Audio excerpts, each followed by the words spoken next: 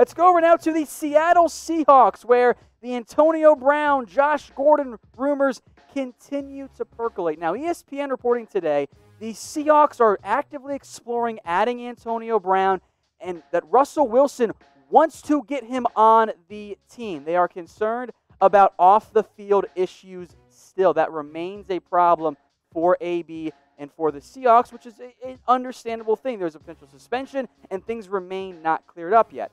As a result, nothing is close to happening right now.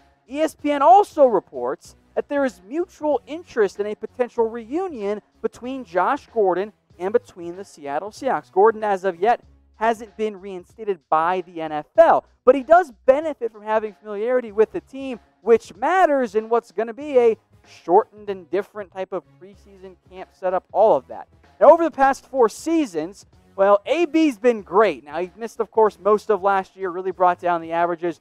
Josh Gordon is unfortunately seemingly always suspended, so no surprise there. Antonio Brown's the better player.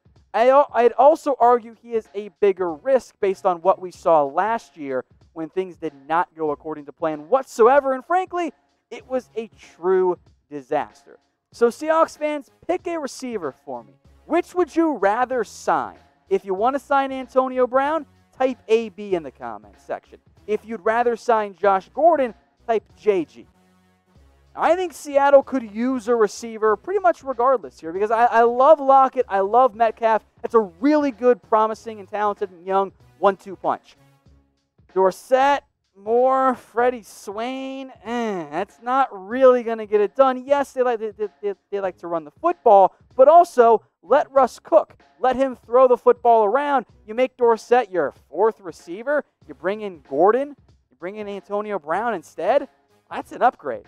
And that's super intriguing for a Seahawks team that remains truly in the middle of a potential contention window and a potential Super Bowl window because, Russell Wilson continues to be awesome. Now, the NFL has just released some of their new sideline hats this summer. They are all available at chatsports.com/sidelinehat.